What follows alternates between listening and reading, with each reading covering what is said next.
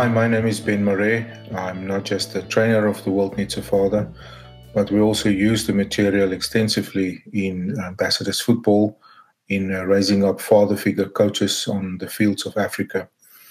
Today, I just want to testify about the amazing impact of this program and this content on me.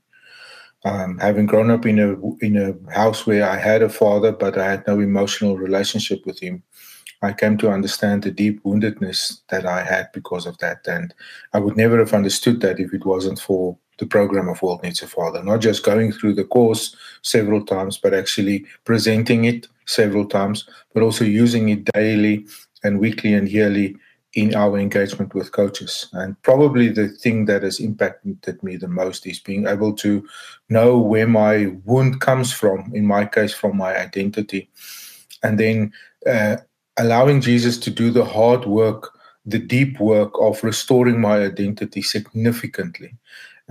Even as a 54-year-old man, I'm feeling the immense restoration of Jesus into my own identity, grounding me in who I am and in why I am here, and that allowing me to function and to work and to live.